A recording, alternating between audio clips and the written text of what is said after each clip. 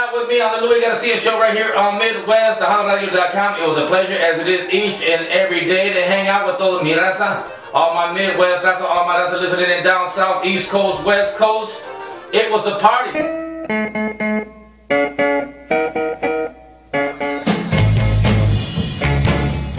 He was born Luis Anthony Garcia in November of 1962 to Jesus and Mary Garcia. Louis was raised back in the day on 12th Street with many other raza, the Mosquedas, the Castañedas, the Estradas, and Orozcos, along with his 4 siblings. It was a great time in the neighborhood.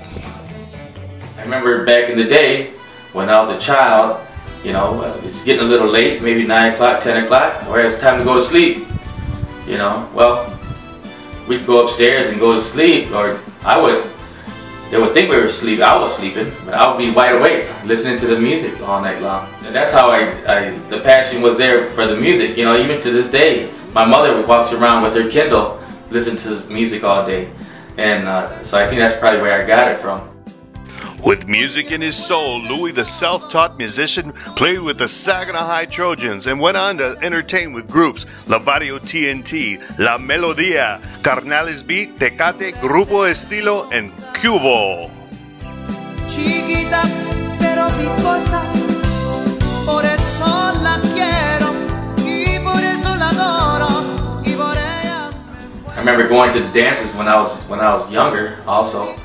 And I was just amazed, just looking at the stage, looking at the musicians perform. And I would say to myself, I said, I want to do that. I want to be on stage. We were playing every weekend, Friday, Saturday, and Sunday.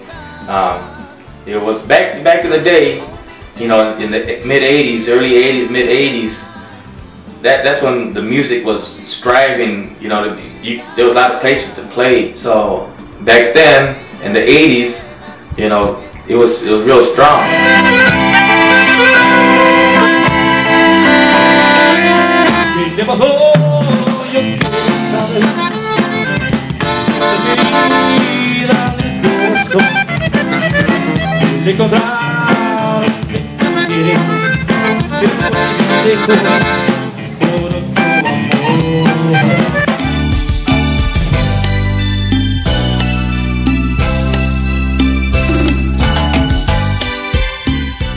Indeed, La Música Tejana was popular in the late 80s, reaching its peak with Salina Quintanilla. After her passing in 1995, it took a nosedive.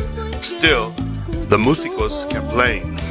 But the station, you know, just trying to keep it, trying to keep the onda going and keep it alive. In 2005, Louis, while playing with Grupo Estilo, was hired to play at Players Sports Bar in Bridgeport.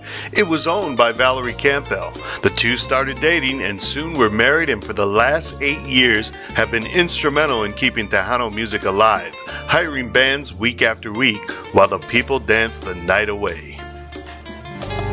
Tanto tiempo disfrutamos de este amor, nuestras almas se encaran, tanto así que yo guardo tu sabor, pero tú llevas también sabor a mí.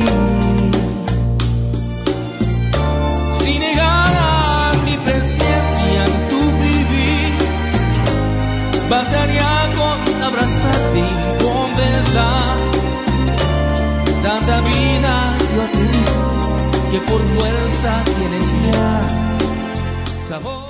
The life of the region's Tejano story continues to evolve, and Louie Garcia is at the forefront. In November of 2012, Garcia and a few friends began an online Tejano radio station. Saginaw's Raza could now tune in 24/7 to local Tejano programming. Midwest TejanoRadio.com was an idea that I had a couple years ago. Louie always thought that we were missing something in this community as far as the Tejano music was concerned. And he had children that were growing up and everybody was listening to rap music, and I think he wanted so much to be a part of what Tejano music was all about, because that was our part of our culture. Needless to say, I'm very proud of my brother Louie for his accomplishments, and he is well deserving of this award.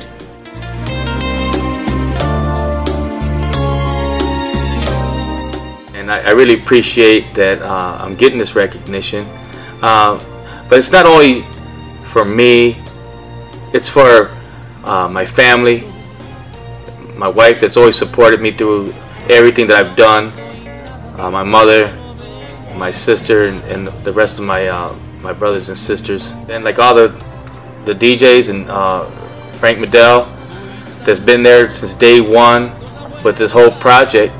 So I shared this Adelante Award with my family and all my friends, and it's a great feeling to know, to be recognized by the Union Civica Mexicana, a great organization, keeping the culture alive here in the Midwest, in our community. We all need to embrace what we have and just keep on going. Adelante.